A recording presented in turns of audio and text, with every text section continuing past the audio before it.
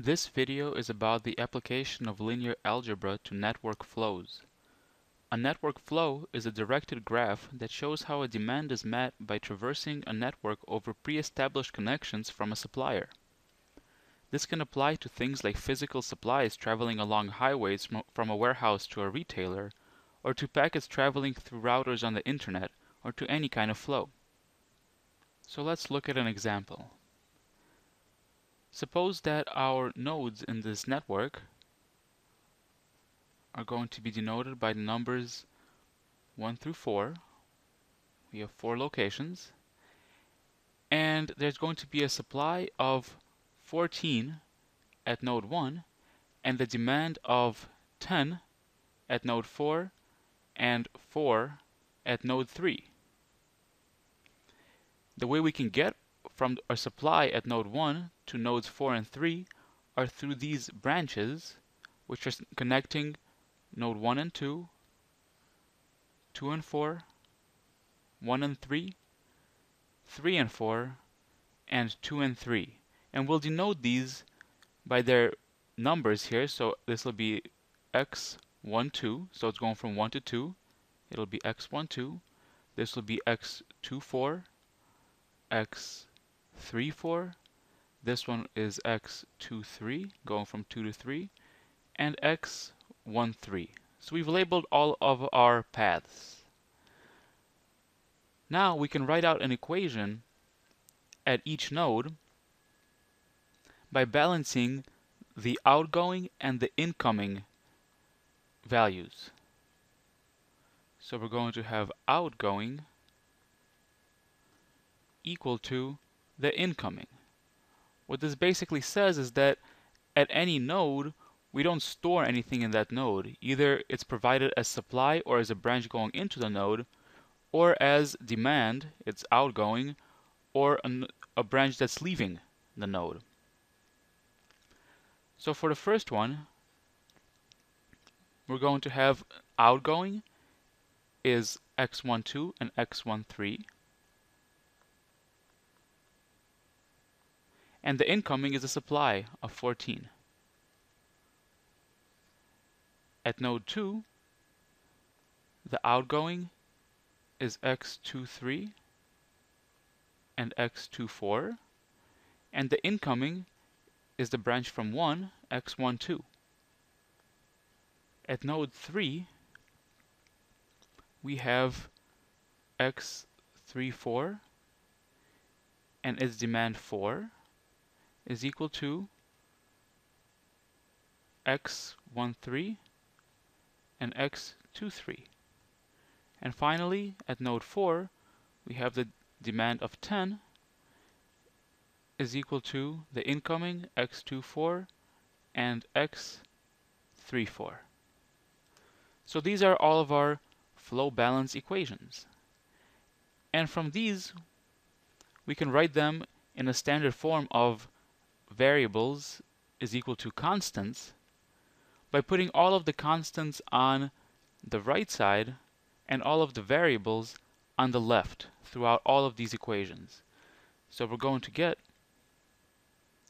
x12 plus x13 is equal to 14. On this one, we're going to transfer this x12 to the left side, so it'll become negative x12 plus x23 plus x24 is equal to 0. For the third one, again transfer all the variables to the left, constants to the right. We get negative x13 minus x23 plus x34 is equal to negative 4. And the last one, negative x24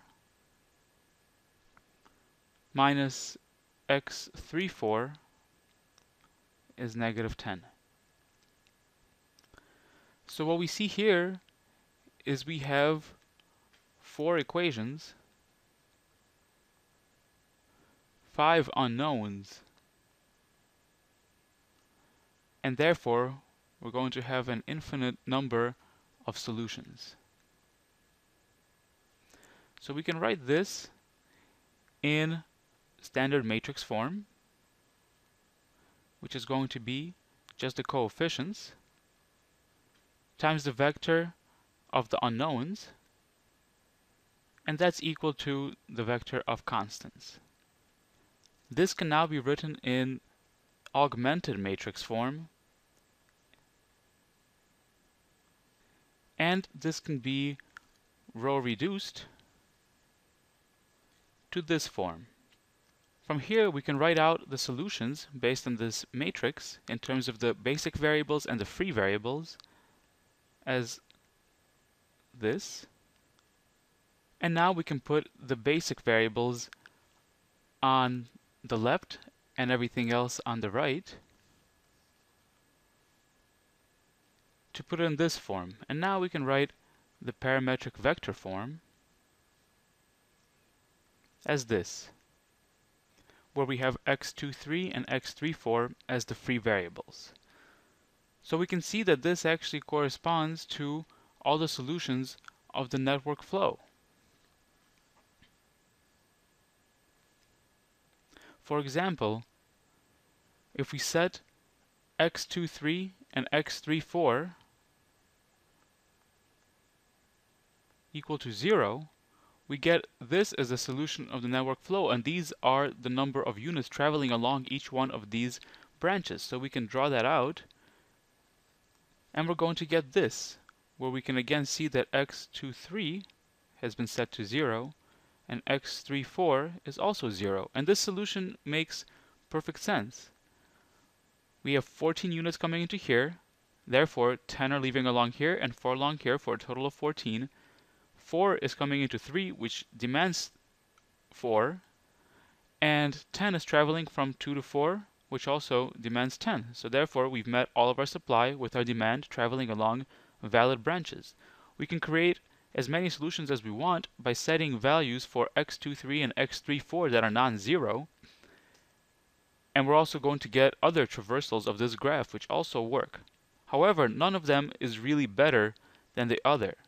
In order to start talking about which solution is best, we have to incorporate something else, and that specifically is a cost associated with each of the branches of this graph.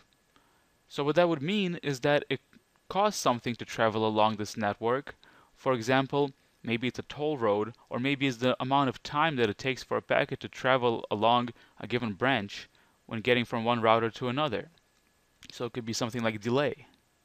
Whatever it is, we can associate a cost with each branch. And so, with cost, our network might look like this. Here I've labeled the costs on the arcs as dollars, just to keep it concrete. So we can analyze the cost of a given solution now.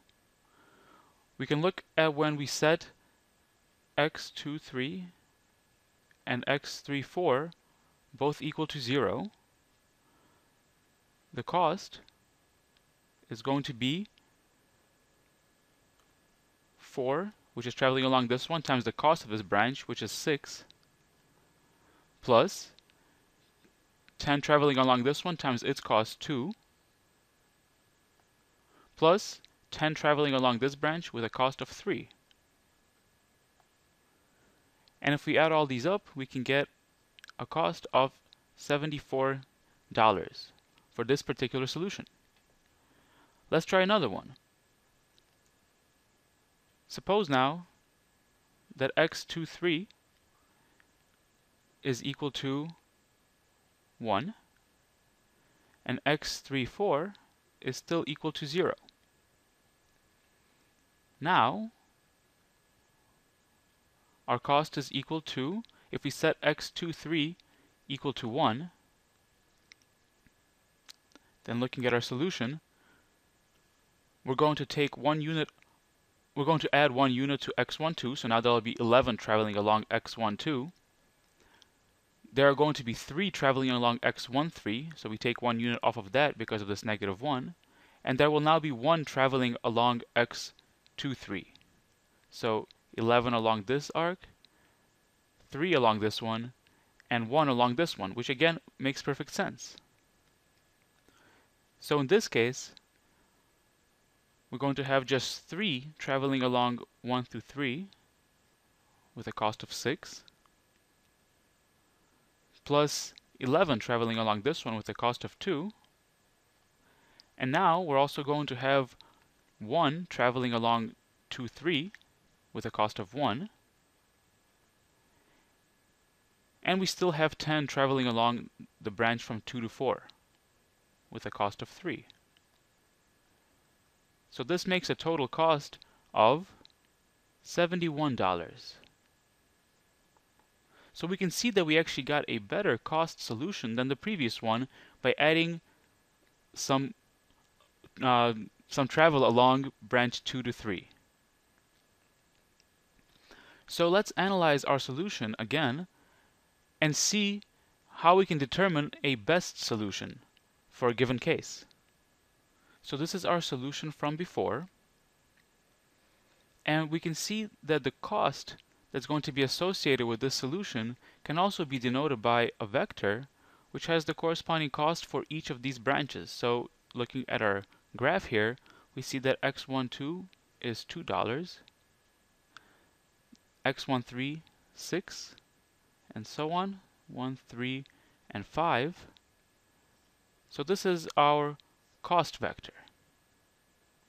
So we can analyze exactly what each of these free variables is going to do to the cost by looking at the associated cost with each of the non-zero values in these free vectors. So for example, looking at x23, we can see that if we raise it by 1, we're going to increment the cost by 2, corresponding to this increase of 1 of travel along branch 1, 2. Since we get more travel along branch 1, 2, we're going to increase the cost by 2. So we'll increase by 2. But over here, we're going to take 1 off of x13, which is a really expensive branch at $6. So we're going to actually lower the cost by 6. Additionally, we're going to raise the cost because we're going to add travel along x23. We're going to raise it by 1. And altogether, this comes out to a decrease of 3. So we can see that by raising x23 by 1, we decrease the cost by 3. But there's a limit. We can't decrease x23 by more than 4 because that will turn x13 negative, and we can't have that in this kind of a graph. So therefore, we can see that we have a max increase is going to be 4. So maximum is a 4 increase. And that is going to lower our cost then by $12, corresponding to 4 times 3.